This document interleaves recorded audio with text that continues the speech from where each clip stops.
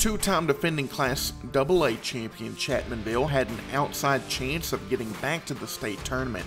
Sophomore Brody Dalton and teammates made it happen, although the Tigers were beat out of the semifinals by eventual champion Williamstown. Dalton was honored by being selected as second-team All-Starter by the West Virginia Sports Writers Association on Wednesday. Two other area players received honorable mention, including his teammate Isaiah Smith. The duo was joined by Mingo Central's Jarius Jackson. Mountaintop Sports congratulates all three on this outstanding achievement. For most of April and a good chunk of May, especially at Great American Ballpark, the Cincinnati Reds feasted on a smorgasbord of offense using a variety of ways to punish pitchers.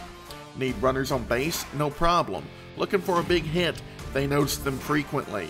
A home run? Lots of those to go around.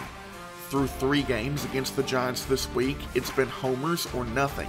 The Reds were limited to 3 hits in Wednesday's 4-0 loss and dropped their 3rd consecutive game. Of the 5 runs they've scored in the series, 4 have come via solo home runs. The club leads the National League in home batting average and is second in the National League in overall batting and homers, and sits first in slugging. The two teams will conclude the series this afternoon in a 12:35 p.m. start on Fox Sports 95.9 FM and 104.5 FM.